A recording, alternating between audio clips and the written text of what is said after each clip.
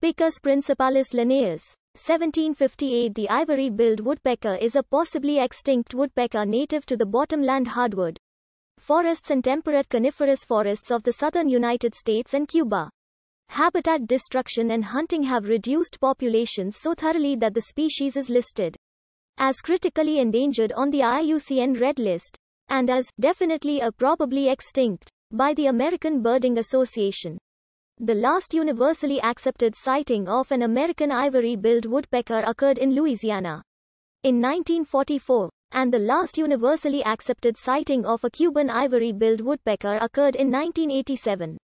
Sporadic reports of sightings and other evidence of the bird's persistence have continued since then. In the 21st century, reported sightings and analyses of audio and visual recordings have been published in peer-reviewed scientific journals as evidence that the species persists in Arkansas, Louisiana, and Florida. Various land purchases and habitat restoration efforts have been initiated in areas where sightings and other evidence have suggested a relatively high probability the species exists. To protect any surviving individuals, in September 2021, the species was declared extinct by the U.S. Fish and Wildlife Service.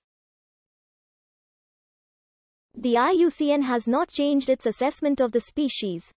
The ivory-billed woodpecker was first described as Picus maximus rostra albo in English naturalist Mark Catesby's 1731 publication of Natural History of Carolina, Florida, and the Bahamas. Noting his report, Linnaeus later described it in the landmark 1758 10th edition of his Systema Naturae, where it was given the binomial name of Picus principalis.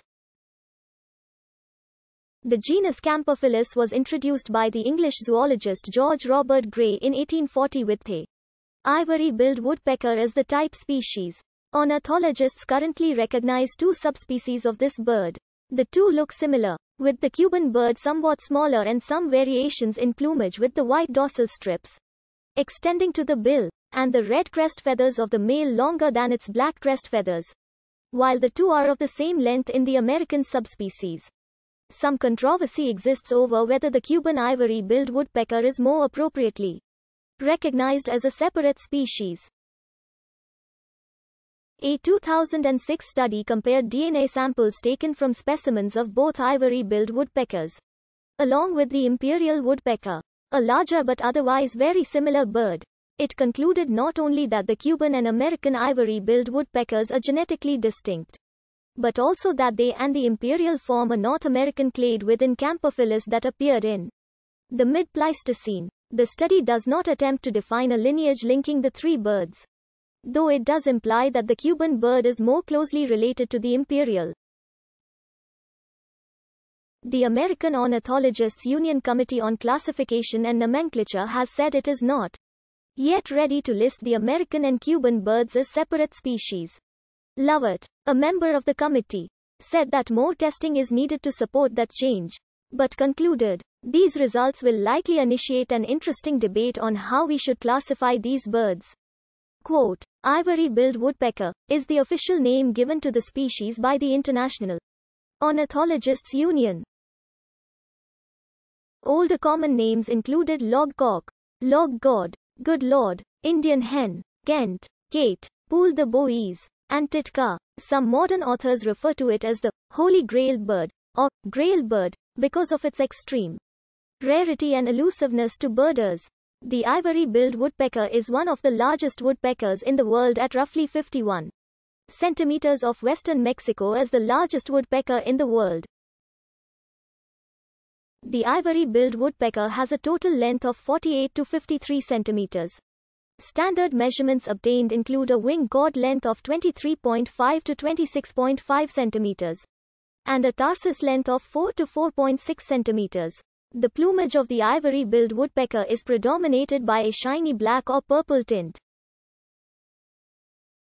There are white lines extending from the cheeks down the neck, meeting on the back. The ends of the inner primary feathers are white, as well as the whole of the outer secondary feathers. This creates extensive white on the trailing edge of both the upper and underwing.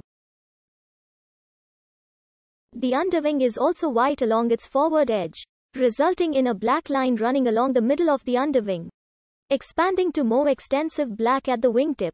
Some birds have been recorded with more extensive amounts of white on the primary feathers.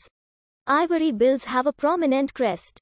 Although in juveniles it is ragged, the bird is somewhat sexually dimorphic, as seen in the picture to the right, as the crest is black along its forward edge, changing abruptly to red on the side and rare in males, but solid black in females, as well as juvenile males. When perched with the wings folded, birds of both sexes present a large patch of white on the lower back, roughly triangular in shape. Like all woodpeckers, the ivory